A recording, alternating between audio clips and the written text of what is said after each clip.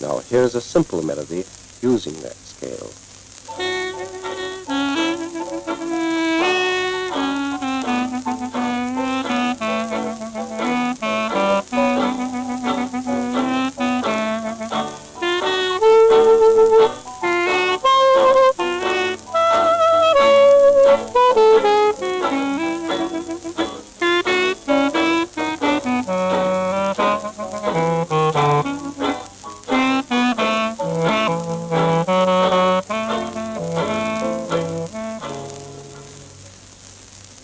Now we must consider some of the influences which went into the molding of jazz.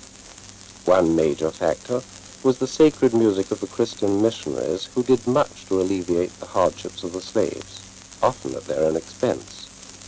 Indeed, in Charleston in the year 1818, the law stated that any white person establishing a Sabbath school for the instruction of colored children is forbidden under penalty of fines, imprisonment, and the infliction of 29 lashes from teaching them.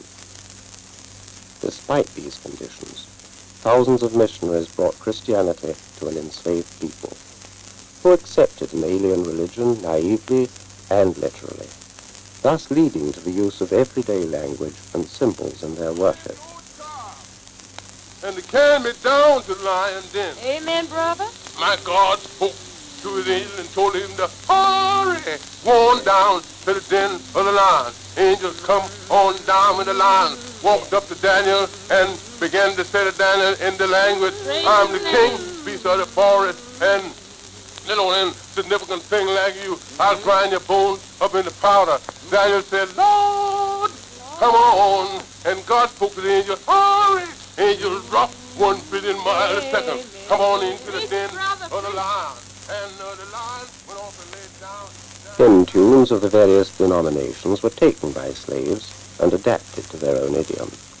A couple of lines would suffice for them to build up their own syncopated structure in which different beats were stressed, while their natural musical instinct called for glissandi and fortimenti in the ever-varying melodic line.